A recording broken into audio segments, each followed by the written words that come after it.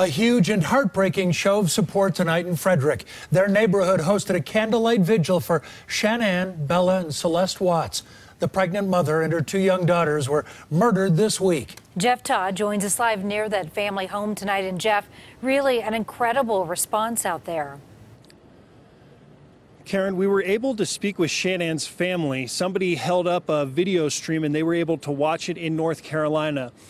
Sandy, Shanann's mom, said she was amazed at how many people, strangers, came out. There's still a small gathering going on right now.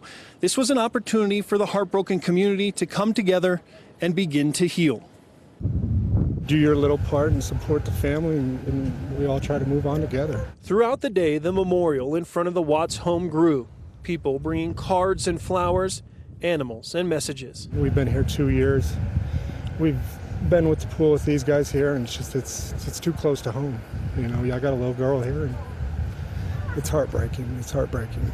Cale and his 3-year-old daughter Emery were like many of the young families who showed up at the vigil. We talked about it throughout the week, and you know, Emery and I, you know, they're in heaven now. They're flying together, and it's okay to cry, right?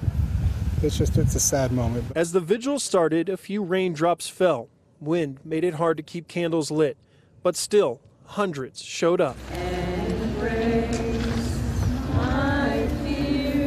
Families with kids of all ages coming together to mourn in their own way. They're dancing with the light of heaven on their beautiful faces tonight. A hometown in need of a hug. It's not a closure or anything, but you know, it just shows more strength. I mean, from day one, everybody's come together is what it's done.